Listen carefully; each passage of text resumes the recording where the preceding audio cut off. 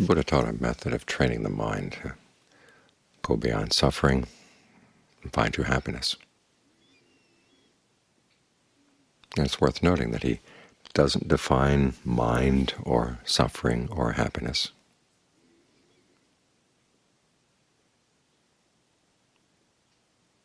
Probably because your sense of the mind and your sense of suffering and happiness will change as you practice.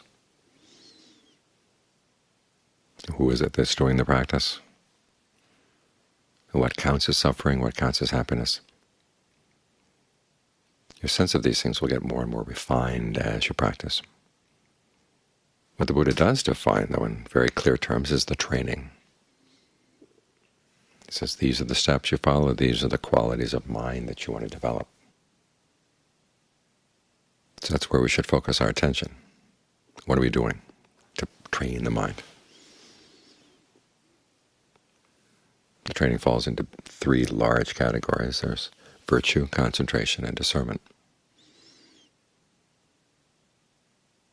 And virtue is a matter of starting up to learn how to avoid actions that are going to be harmful to yourself or to others. And the Buddha gives you a list to start with, and then you work with that list. And again, your sense of harm, what counts as harm, is going to get more subtle as you practice. Concentration is a matter of getting the mind to settle down and be really still, solid in the present moment, so it's not affected by things changing. And then discernment is what allows you to see what are you doing on very subtle levels within the mind that's getting in the way of happiness, it's causing suffering, causing stress, however you want to define dukkha. And in John Lee's image, he said it's like building a bridge. Virtue corresponds to the pilings of the bridge on this side of the river. Discernment is the pilings on the other side of the river. And concentration is the set of pilings that go right down in the middle of the river.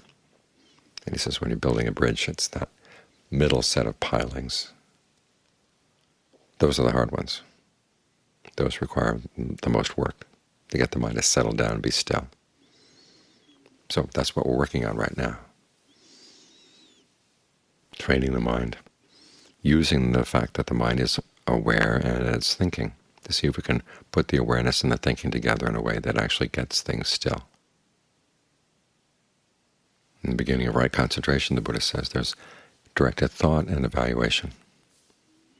In other words, you make up your mind you're going to direct your thought to something like, in our case, the breath. And then you evaluate how things are going. This begins simply by noticing when the mind is with the breath and when it's not. And when it's wandered off, you can bring it back. And you try to figure out, why does the mind leave? Why can't it stay with the breath? Is there something wrong with the mind, or is there something wrong with the breath? If there's something wrong with the mind, in other words, you're carrying in some issues from the day, you may have to stop for a bit and deal with those issues first before the mind is willing to settle down with the breath. So if there's any anger about something that somebody did in the course of the day, you might want to stop and spread thoughts of goodwill first to yourself, because you realize that the anger is not helpful to yourself. You have goodwill for yourself. Why would you want to stay wallowing in the anger? And you can try a little bit of goodwill for the other person. Remembering that they're not totally evil. And if they're totally evil, then you have to feel compassion for them. You have to feel sorry for the trouble they're causing themselves and others.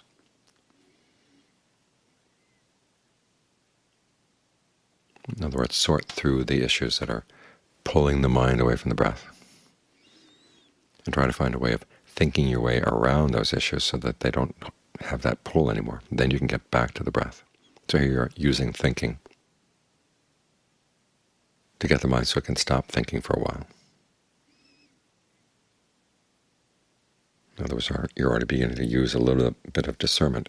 As the Buddha said, you need both insight and tranquility in order to get the mind into solid concentration. You can't just use force. There has to be a certain amount of understanding. One, understanding that the things you might be wandering out to think about right now, not really worth it.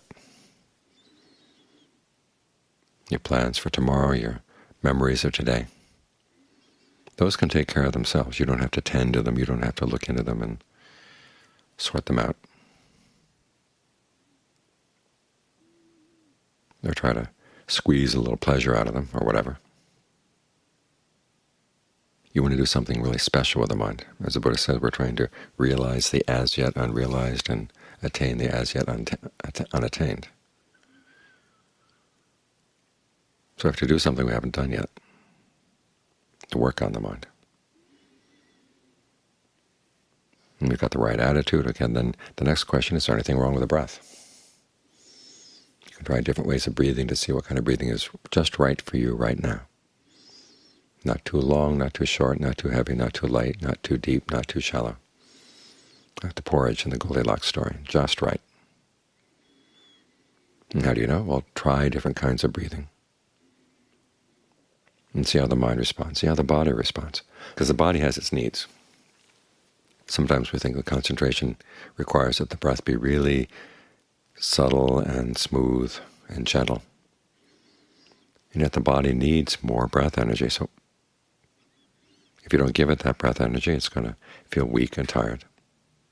Sometimes concentration requires that you start out with some really deep, strong breathing. Now, when you're sitting in a group like this, you don't want to breathe so strongly that other people can hear you breathe, but strong enough to give a sense of energy inside.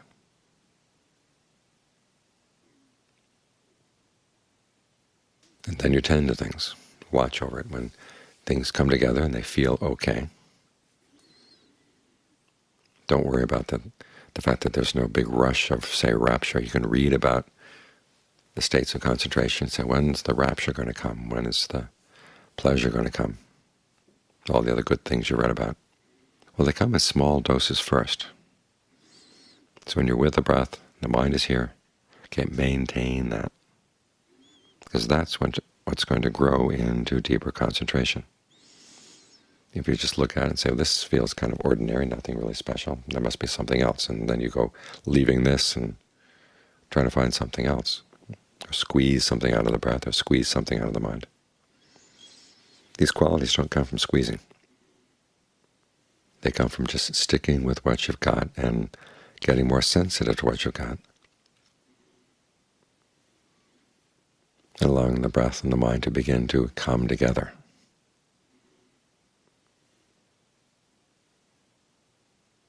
Ultimately, they get to a point where I feel like they're one. The breath and the energy seem to flow together throughout the body.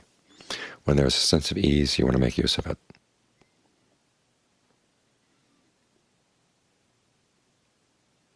Think of that comfortable breath spreading to different parts of the body. You may be focused on one spot,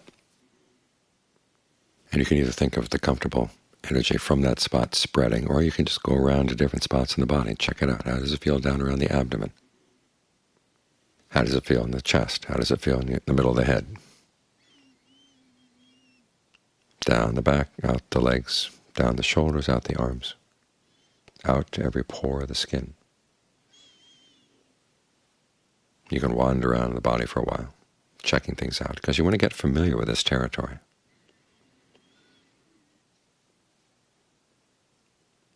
When you breathe in, where are the channels of breath? And John Lee talks about this a lot, the breath channels in the body. In other words, there are some parts in the body where it seems like they're the main roads or the main rivers through which the energy flows. And then there are the side roads, the little canals off the river. You want to get acquainted with these things so that you begin to realize that there's one spot in the body where if you stay focused there, it connects up with everything else. Now, for different people, this is going to be in different places. For some people, it's right at the tip of the breastbone. Other people, it's in the middle of the head. For other people, it can be down around the navel. Wherever you have a sense that everything connects there, you want to make that your spot, because that will be the spot that you want to focus on, not only while you're here meditating with your eyes closed, but also when you go out in the world. You want to have that spot, both as a grounding for the mind and as a place where you can be sensitive to what's going on. It's good to choose a spot where, say, if anger comes up, there's going to be a little twinge right in that spot. Or if fear comes up, there's going to be a twinge there. And if it's not tended to, that twinge will begin to spread through the body. But if you're there at that spot and the twinge comes up, you can disperse it, breathing right through it.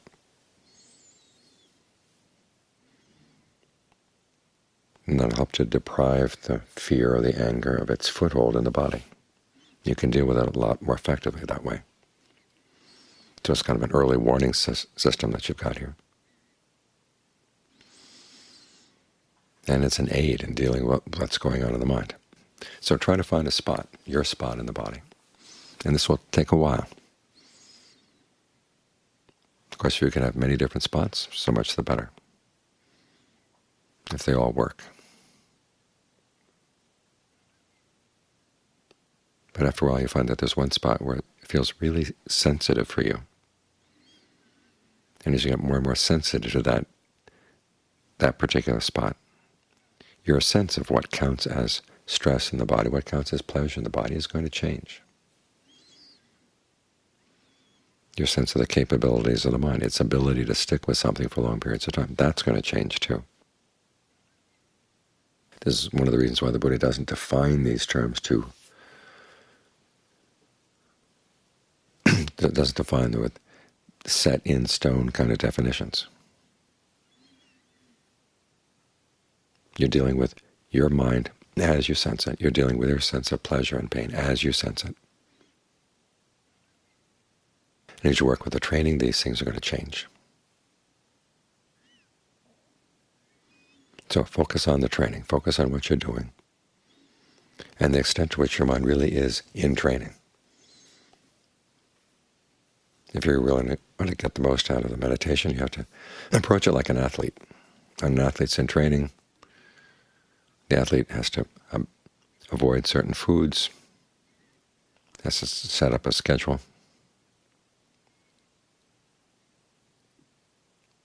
and focus really on making the most of the strength of the body and the skills of the body, and also the strength of the mind, so that he or she can perform better. Well, it's the same with the meditation. There are certain things you've got to learn how to avoid. This is what the precepts are about. But you also find that there are certain situations, certain friends that you might have that you begin to realize these are not good for your mind. This is not that you're going to abandon your friends, but you just have to ask yourself, who are the people I'm hanging out with? Who are the people that I'm taking as my models for behavior?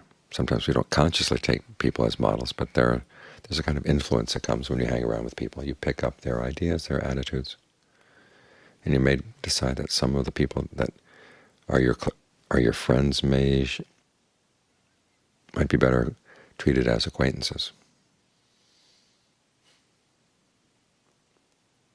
And you look at the things you do, the food you eat, and when we're talking about friends, it's not only friends in the flesh, but also the places where you hang out, and the Internet, the social media. You've got to be very careful about what influences you're taking in. Because after all, this is your mind. This is your happiness. This is your pain. These are things you have to look out for. And if you don't look out for them, nobody else is going to look out for them for you.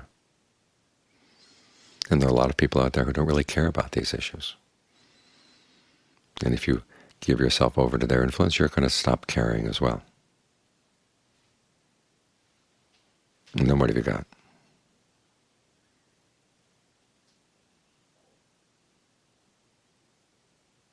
The Buddha focused on issues that are really immediate for us, and problems that are the problem of pain and suffering really is the big problem. When he taught the Four Noble Truths, it wasn't just giving us interesting information about suffering. He's basically saying this is the issue in life, the fact that we're suffering, we're causing ourselves unnecessary suffering, and we can stop. That's quite a training he's offering. That's quite an opportunity that he's offering to us. So if we decide that the problem of our suffering is something we want to tackle, this is how we do it. We give ourselves to the training.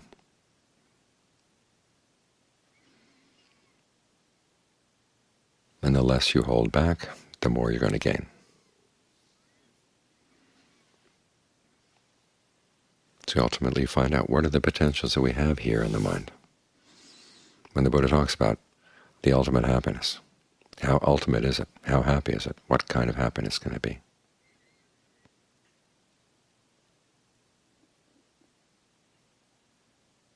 At the moment, for most of us, these are just questions, but they're questions that we can answer